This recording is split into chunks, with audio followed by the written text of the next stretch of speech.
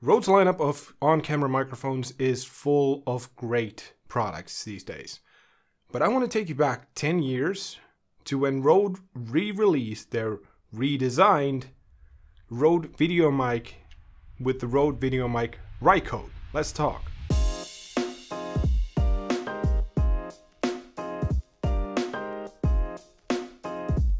So like I said, this microphone was released back in 2013. But why am I talking about it now? Well, because it's still being sold for around $100 to $150. So now in 2023, should you consider it at all? Well, the simple answer is no. But the reason might not be what you expect. Taking the microphone into your hands, you will notice that the build quality is solid. It is all plastic everywhere, but it does still feel sturdy and durable, like it could handle some wear and tear. But the size is rather large compared to a lot of the competitors out there, even from Rode itself. And with a length of 25 centimeters, if you're planning on putting it on something small, like say a Sony APS-C body, then you might actually run into some issues if you're using a wide-angle lens, because the camera might actually push into the frame. But for I/O, the microphone has a single on-off switch with a third position for a high-pass filter on the back, and a single power LED. That's it. Now from the on-off switch, you might assume that the microphone is battery powered. Well, it is, but probably not in the way that you think. See, when you pop open the cover on the top, you will actually reveal a battery compartment that houses a 9-volt battery. So no charging, no battery run times, because you just need to get a bunch of 9-volt batteries. So this can be a good thing because you won't have to worry about battery life, since you can just bring a bunch of cheap 9-volt batteries and do your thing. But it actually isn't. Because for one, you don't get a standard battery life expectancy. Because battery lives in these traditional batteries vary wildly between brands and between the quality of the battery itself. And that also prevents you from just, having it powered by whatever it is connected to. Meaning that you have to remember to turn it on, but you also need to remember to turn it off, or you run out of that battery. Personally, I prefer any other option, because if it was powered by whatever it was connected to, I wouldn't have to worry about it at all. Or if it had a charging possibility, then I could just permanently keep the charging cable connected when it was mounted on something like a streaming setup or something like that. Now for connectivity, you connect the video mic using the 3.5mm jack that is on the end of the hardwired 17cm cable. Now it does extend up to 55 centimeters, but it will wear out the coil. Now the big redesign that they did, and the name Rycote in the microphone's name, relates to the shock mount that the microphone is standing on. This plastic red thing that you see. It works very well, so props for that. It's a good system. And Rode has continued to use this same type of system in their microphones today as well. At the bottom of the shock mount there is a cold shoe mount, which also houses a 5/8 inch screw hole.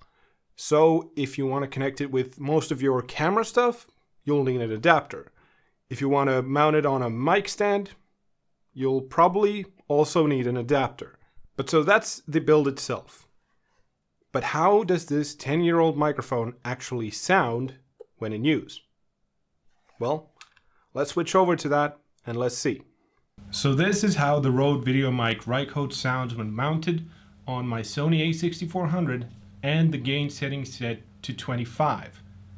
Now the microphone and the camera itself are about 30 inches away from me, so it is a bit further than you in a way should, but it is a shotgun microphone, so it should be able to handle this. Personally, I think the microphone sounds decent, and if your use case was YouTube videos or just hobbying or whatever kind of personal use you might have, then I think the Videomic Rycote would work fine. But if you're looking for more professional use, there are better options.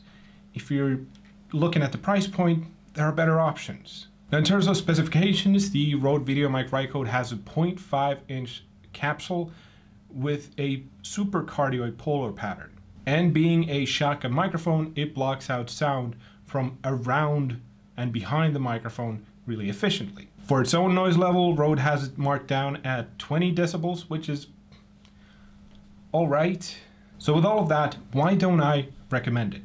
For that, let's switch back to my usual setup and my normal microphone. And while I do that, you guys can head down and click the like button, okay? Thanks. So why can I not recommend the Rode Videomic Rycote now in 2023?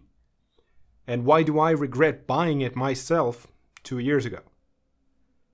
Well, that is for the simple reason that for the price, the $100, or not to mention the $150 that it's on for Amazon, there are so many better options, even from Rode itself. The smaller Rode mics like the Rode Video Micro 2 or the Rode Videomic Go 2, both are smaller, they cost less, they're powered by whatever they're connected to, and they just sound better.